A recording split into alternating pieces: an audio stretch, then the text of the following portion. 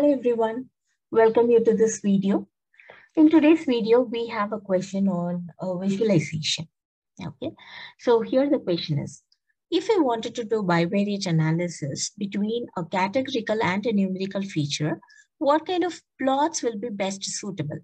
Okay, so let's go into the video. So here I'm going to take a Seaborn. So let me import a Seaborn package. And let's import matplotlib.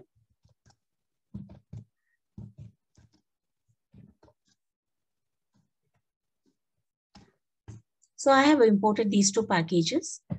So I'm going to show you different plots for a categorical and a numerical feature. Okay. So from Seaborn, I'm going to do that. So let me first import a data set from Seaborn. So let me show you with an example, right? So let me take a data set from Seaborn.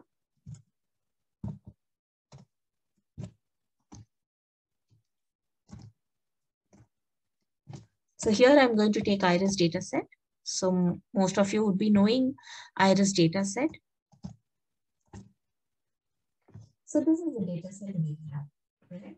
So we have one categorical feature, which is species, and rest all other features are numerical features. So now the question is, if I wanted to take one categorical feature and one numerical feature and do bivariate analysis, what kind of plots I can use? So let's see that. So here, first we are going to see box plot. So we have box plot and Seaborn, which can be used for categorical and numerical features. So now let's call this box plot, and let me take X as species, which is categorical data, and let's take Y as any numerical data we can take. So let me copy from here.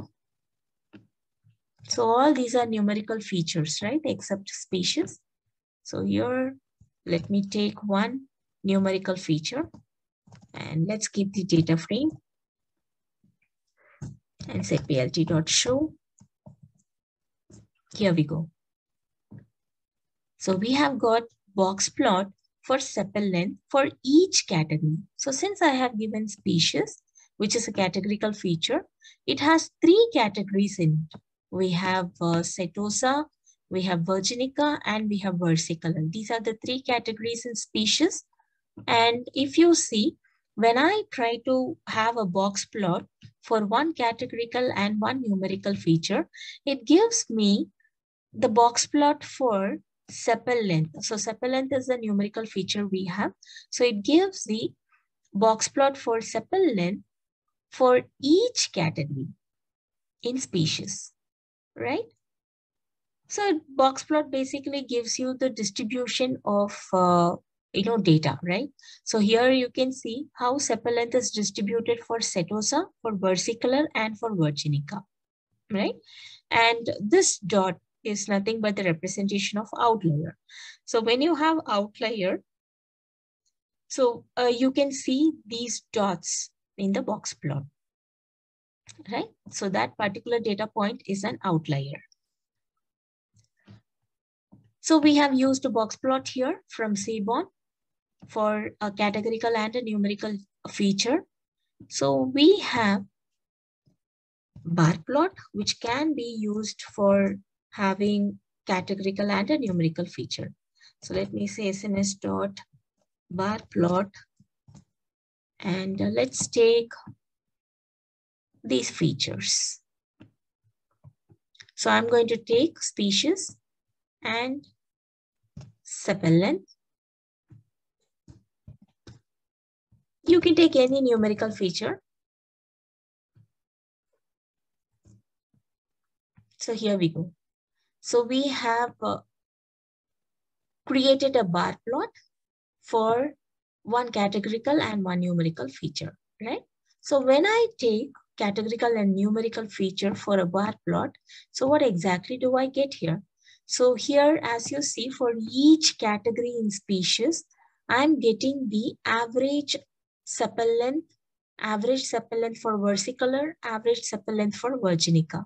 So bar plot in Seaborn gives you the mean value, right? So here, if you see for setosa, I can see what is the average sepal length. And for versicolor, what is the average sepal length? And for virginica, what is the average sepal length, right? So for setosa, it is 5. And for versicolor, the average sepal length is somewhere closer to 5.9. And for virginica, the average sepal length is somewhere closer to 6.5, right? So basically, you can use bar plot for having one categorical and one numerical feature, right? So we also have a function called a strip plot. So this also can be used for a categorical and a numerical feature. So let's say SNS.strip plot. So let's take the same features.